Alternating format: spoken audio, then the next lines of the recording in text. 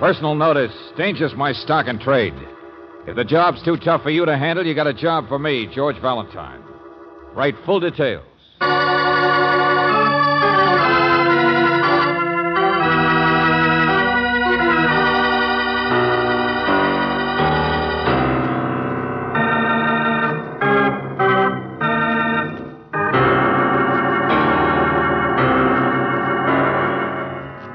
Standard Oil Company of California, on behalf of independent Chevron gas stations and standard stations throughout the West, invites you to Let George Do It.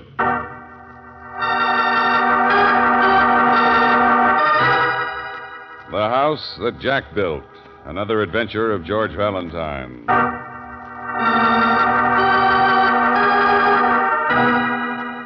Dear Mr. Valentine, my name is Lacey Jack.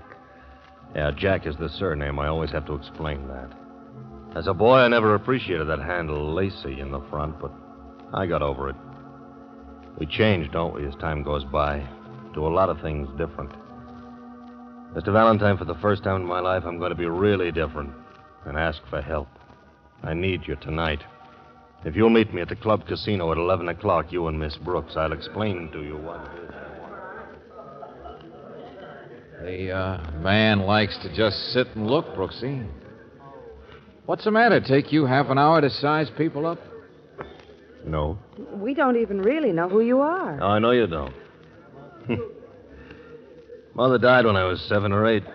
She was a mess, but can you imagine anybody, even on 5 cents a bucket beer, hanging a name like Lacey on a board? Friend, it's a nice nightclub, but let's get Hold down it, William. Excuse me, this is it here. What? The girl, the singer. What about her, Mr. Jack?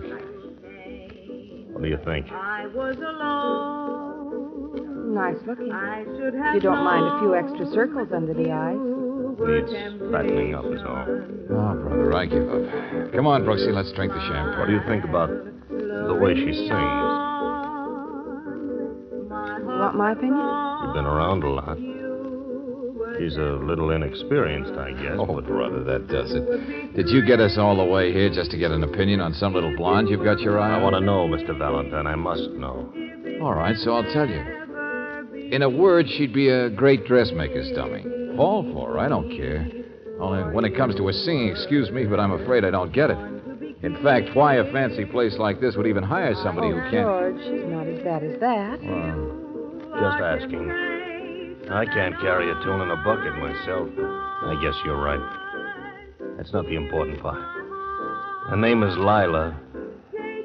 She's my sister.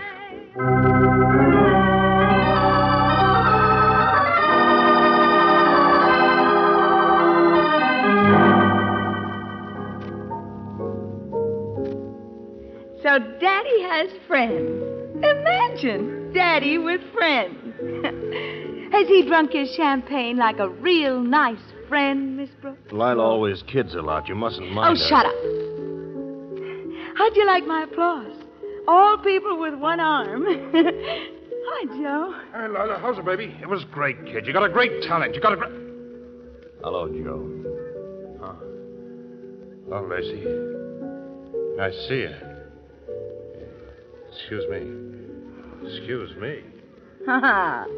Daddy's got friends, all right. Isn't my brother the most impressive, important man Take it easy, ever, Lila. Mr. Valentine, that you ever met for the first time in your life? hey, where have I seen that guy Joe before? That's not important. Oh, not like Daddy. So drink your champagne, stranger, and do not Waiter, ask bring any... me the bill, William. Mr. Jack, I said, You don't where have have to be a friend, Valentine. You've got a job tonight. I'm hiring you. Now we start, and that's good enough. Yes, sir. You Oh, here. Take it out of this. Oh, no, Mr. Jack. Compliments to the house. I'm sure the owner wouldn't want me to give you a bill. Go on. I don't want anything free. Now take it. Oh, no, indeed. No, sir. Really. Compliments to the house. George. No wonder I keep my job. Well, you coming, Valentine, Miss Brooks? Yes, we're coming. Don't wave that money at me yet. But at least you've hired my curiosity. We're all going home to our place. Mr. Valentine and Miss Brooks are going to stay with you tonight, Lila, so come on. What? Why? What are you going to do? Now, please, Lila, do what I say. Just tonight. Oh, I'm sorry. I'm coming. Whatever you say, Lacey.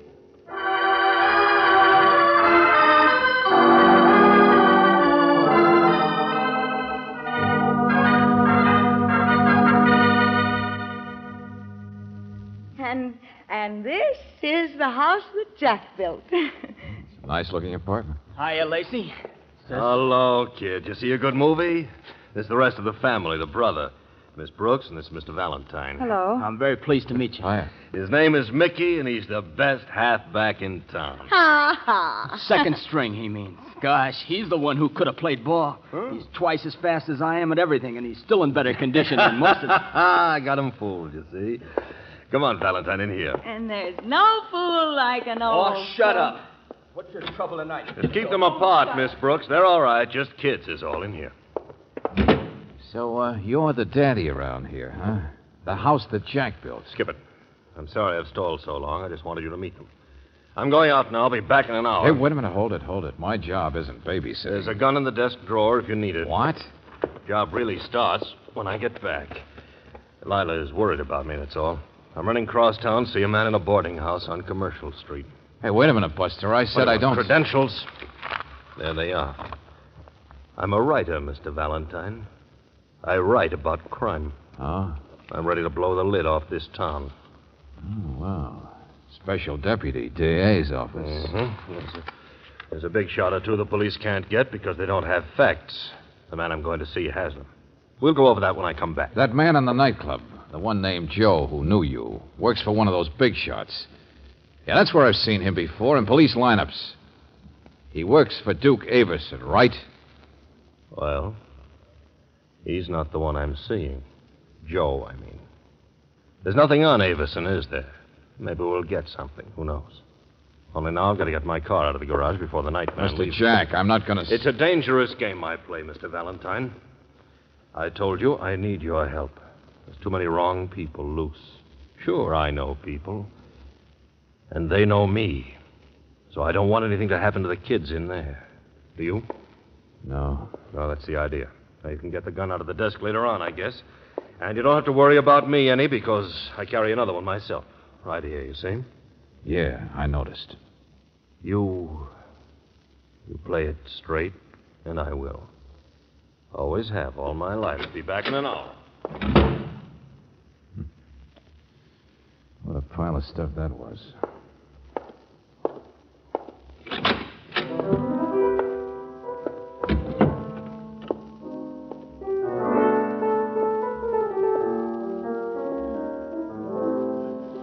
Lila, where's your telephone?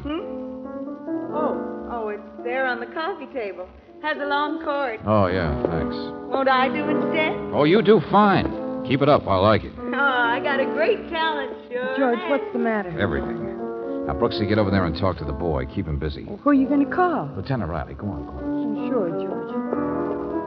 Well, you play that pretty well, Lila. Better than you sing. Well, I like you, too. Friendly, that's me.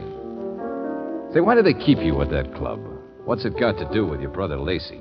He got me started. I earn $200 a week. Should I complain? That's not what I meant. Who is your brother that they're so anxious to please? Won't even take his money, but won't talk to either. Makes them all look nervous. You've never heard of him, Mr. Valentine. Nobody has. He's nobody. Hey, listen to this. Has he ever done any writing in his life? What? Ever worked at the DA's office, special deputy? Oh, you jerk. No, not a sucker either. I'm sorry. What are you doing? Who is your brother, really, Lila? Why don't you like him? Why are other people afraid of him? Oh, hello. This is George Valentine. Give me Lieutenant Riley. Huh? Yeah, sure, I'll wait. Well, it won't do you any good, Mr. Valentine. They don't know anything. Nobody does.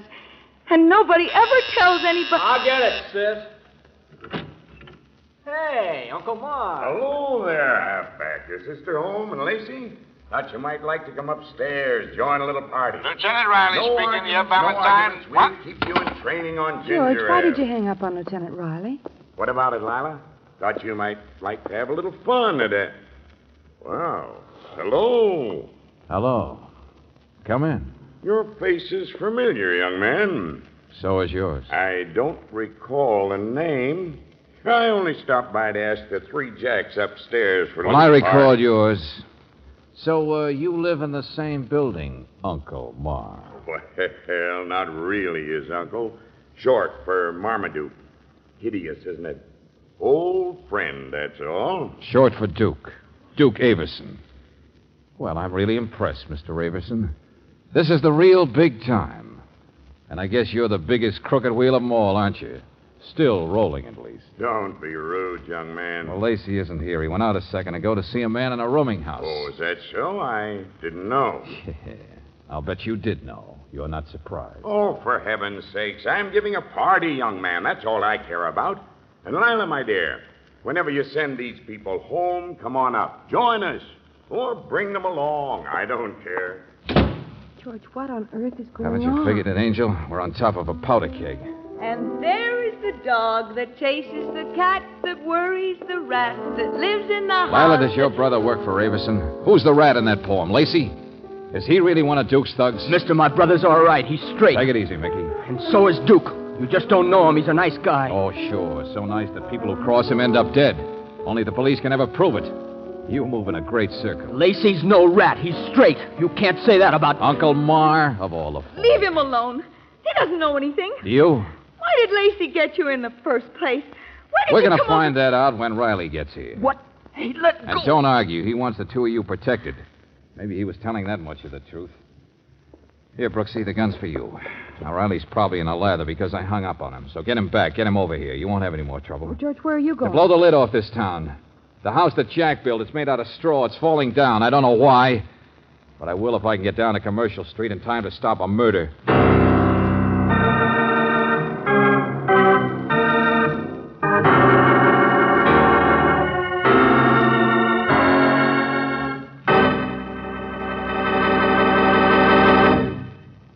We'll return to tonight's adventure of George Valentine in just a moment. When your car acts as if it had taken a sleeping pill instead of giving all the pep and power it was designed to give, it may be the fault of gummy gasoline. That's because most raw gasolines contain impurities that form power-robbing gum. And the only way those impurities can be got rid of is by refining. That's where Chevron Supreme gasoline comes to the rescue. It's super refined to prevent engine-sticking gum. Remember that next time you buy gasoline. It is carefully balanced to give your car superior performance under every driving condition and wherever you motor in the West. Properly balanced Chevron Supreme gives you plus mileage, too. Why not try it tomorrow? Ask for it where you can depend on careful battery inspection. That's at standard stations and independent Chevron gas stations where they say and mean we take better care of your car.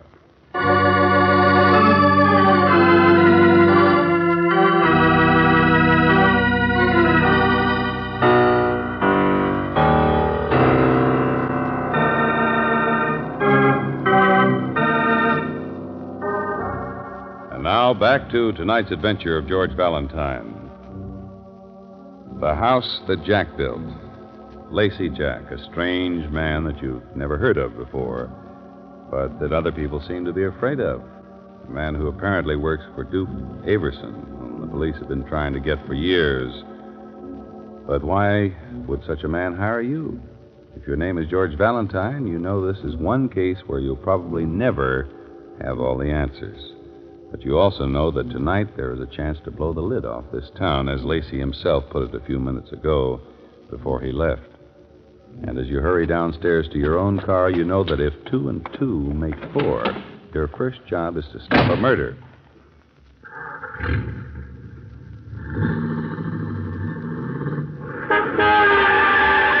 Hey, you! Hey! Almost took my fender there. Lacey, I thought you'd be halfway across town by now. Night man was off duty. I had to find my car in the garage myself. I thought I told you to stay with the kids. Take it easy, take it easy. A police lieutenant I know will be there any second. Nothing's going to happen to him. Policeman? Oh, I know. He won't find out any more than I have. Hey, you got your family well trained. When I talk about you, they keep their mouths shut. There's nothing on anybody, Valentine. Oh, sure, I know. Particularly on you. You're the member of Averson's gang nobody's ever heard about. You're not popular like the others. All right, all right. But a few people who know seem to want to do you favors. You smile, and even a thug like Joe gets nervous.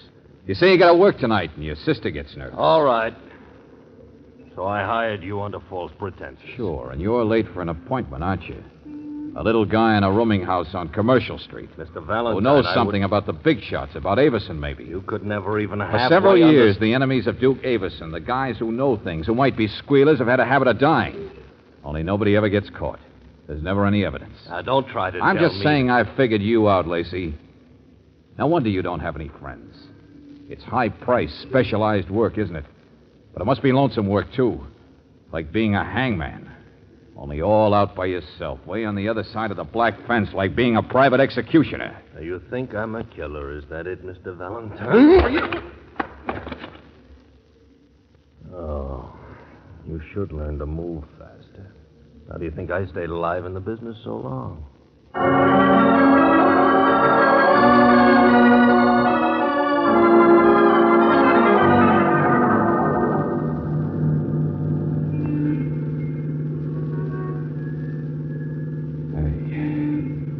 Where is this?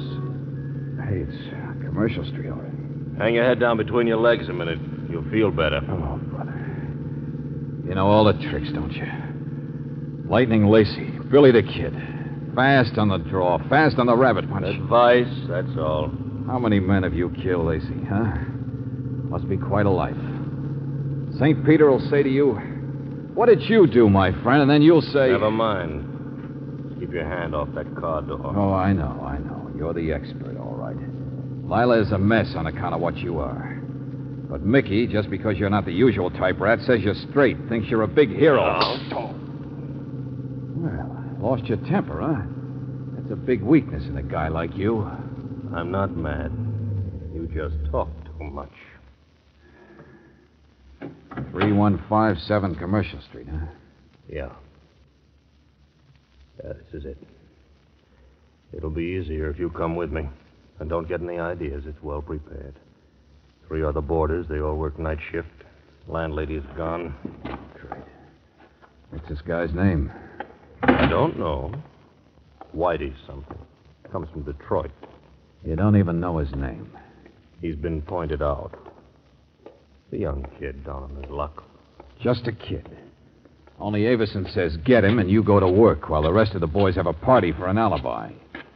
What's this Whitey got on the big boy, anyway? You waste your time asking me things. I'm here. Oh, sure, I know. You don't squeal. You're straight. Nice, honest, loyal guy. Well, how do you know for sure this Whitey's a squealer? Just a new kid from Detroit, he knows something or saw something? Well, how does that prove that Shut he's up. the guy...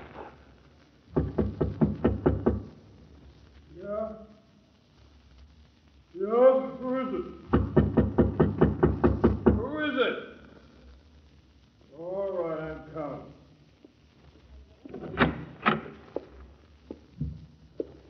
Get back in there, Whitey! It's all right, both of you. Nobody's hurt.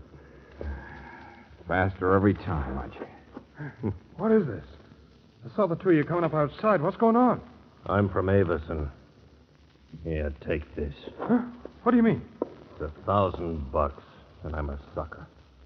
There's a plane leaves for Canada, 4 a.m., direct connection. Be on it. Wait a minute. I don't want to go to Canada. I'm not... Be on it, I said. And when you get there, whatever it is you know, forget it. You understand me? Just shut up and disappear. Yeah. All right. Whatever you say. I'll go. Well, Valentine, you see how wrong you can be?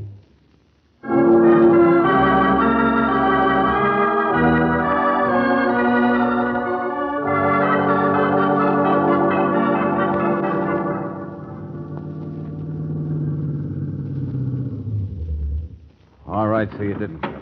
So you are playing a dangerous game tonight, so you're going soft. There's the apartment now. Soft in the head. Sure, the house that Jack built. You get orders to kill, and you don't. That makes a big, noble guy out of you. Lights are on in the apartment, so the kids are all right. We'll take the back elevator. Oh, yeah, sure. The Penthouse Express, where the big guy lives and gives parties. I've always played it that way.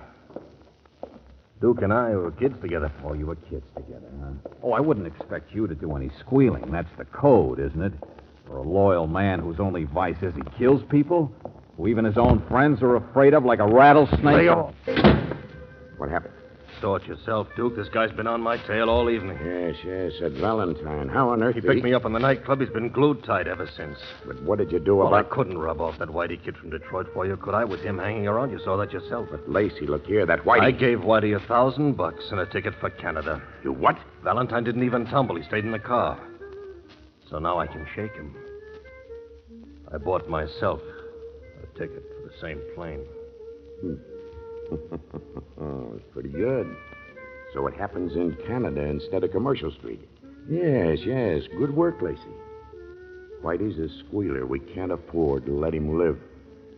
I guess I'll be going then. No, you've got time. Stick around. It's a good party. Old time's sake. Girls, bring my pal Lacey a drink.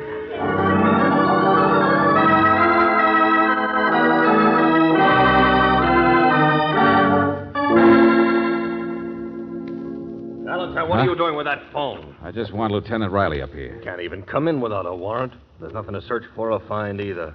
This is the big time, Detective. Now, look, Lacey, I've stuck around because you're going to give Avison to Riley on a silver platter. What? You're going to squeal. Come on, hurry it up. I am what, you dumb stupid? Easy now. Maybe that's how you can make some of it up. You and your code. You owe it to me, if nothing else, because I saved your life. What did you say? Yeah, that's right. You think you hired me so you'd have an excuse for not killing Whitey, an excuse to run away. Well, if I hadn't been with you tonight, it's you who'd be dead by now. Oh, you're crazy. Now cut it out. We'll get the truth out of Whitey. And I don't mean he's a squealer either. Oh, Valentine. Oh, that's right. Get mad now. Show me the muscles in your head. You know what I'm saying is true. There wasn't a soul in that rooming house. It was a perfect setup both ways. Both?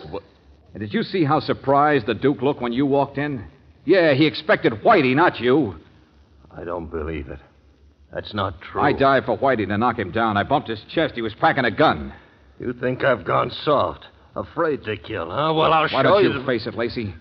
Who's more dangerous to Duke Avison than a guy who's gone soft like you have? Oh, no. No, you're not going to pull that trigger. You know it's true yourself. You're a has-been now, and anybody around you could see it. That Whitey you were supposed to kill, he's Avison's new executioner. Tonight, if I hadn't been there, you'd have walked straight into it. I'll go on. I know what side of the fence I'm on. For me, it's simple now. I just had... The elevator. Yeah, that's right. My friend Riley, maybe. The telephone's still off the hook, see? You dirty...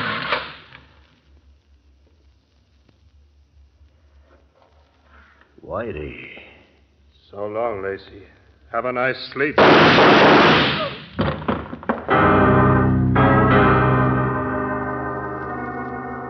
You were right, Valentine. So Whitey came up to report to get me, but he couldn't have done it in the first place. Not fast enough, did you see? Don't brag yet, Lacey. You're half as dead as he is. Duke and me, kids together. Why did he hire that guy? Why did you kill people? My brother Mickey thinks I'm straight. He doesn't know much, but he'd never get over it if he thought I was a squealer. You mean you'd lose your last friend? Yeah. I saw what Lila thinks of you. You'd be all alone then, wouldn't you? You're scared. I'll talk. I'm a squealer. I want Mickey to know that, Valentine. I'll tell you about Avison. We'll blow the lid off this town. Believe me, he's it. All right, put your hands up. That's it. Valentine, you stand over there. And you drop that gun, Mr. Avison. Well, of course. Hello, Lieutenant. I just heard the shooting. I came out here to find out what... I know. I heard it from the front elevator. Oh, welcome to the party, Riley. But get a secretary quick. It's not going to last long. Hey, come on, Lacey. Come on. Wake up. Snap out of it. He's dying. Can't you see it? What can he say? Lacey and I are old friends, that's all. Huh. And if you try to go to court... Oh, with shut that- up, Avison. He's right. Nothing I can say now do any good against him. There's never any proof. Oh, Valentine, besides, I'm straight, see. You can't get him. I'm too washed up even to squeal. Only Oh, Keep away from that gun. Get out of the way, you suckers! Look out, stop him. Lacey, don't do it. All right, killer. You got him all right. You blew the lid off the town, all right. You killed the Duke. Only now drop that... Uh-oh. Yeah, Riley, you're wasting your breath, all right. The killer's always too fast for us. He's dead.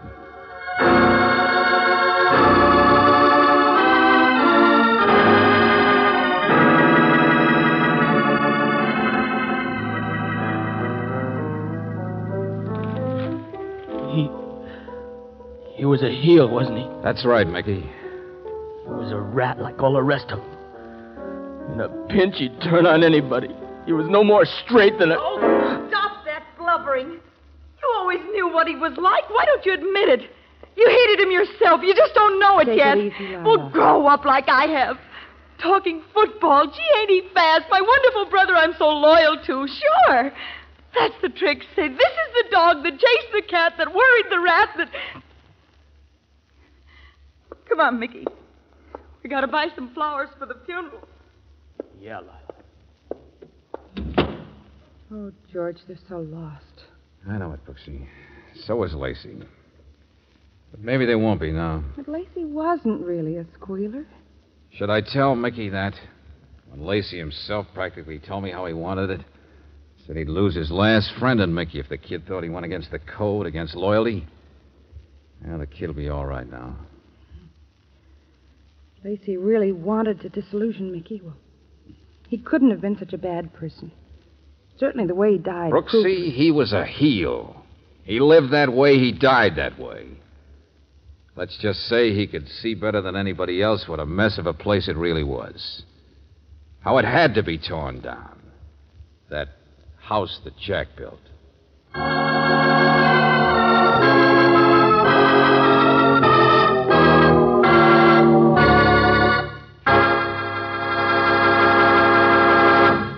Did you know that today's automobiles need 40% more battery power than the cars of 10 years ago? That's because of the added electrical equipment. On most cars a decade ago, the battery took care of the starter and the lights, and that was all. Now the battery has to furnish power for the radio, heater, and other accessories, as well as for the starter and all the extra lights. To avoid trouble, have your car's battery checked regularly at a standard station or independent Chevron gas station. Here they do a speedy job right at the pump block. Make sure that battery water is at the proper level, the terminal clamps are clean and tight, and that your battery has a high enough charge. And don't forget, frosty weather will be here all too soon. That's another good reason for having your battery inspected tomorrow. While you're there, get a tank full of Chevron Supreme, the gasoline that's super refined to give your car smoother and more powerful performance than ever before. Make it a date tomorrow at your independent Chevron gas station or your standard station, where they say and mean, we take better care of your car.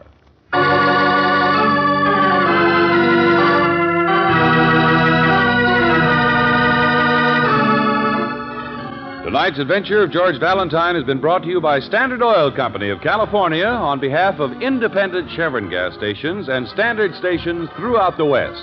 Robert Bailey is starred as George with Virginia Gregg as Brooksy. Let George Do It is written by David Victor and Jackson Gillis and directed by Don Clark. Wally Mayer is Lieutenant Riley. Larry Dobkin was heard as Jack, Vivi Janis as Leela, Eddie Firestone as Mickey, Ken Christie as Duke, Dan O'Herlihy as Whitey, and Dick Ryan as the captain. The music is composed and presented by Eddie Dunstetter. Your announcer, John Heaston. Listen again next week, same time, same station, to Let George Do It. This is the Mutual Don Lee Broadcasting System.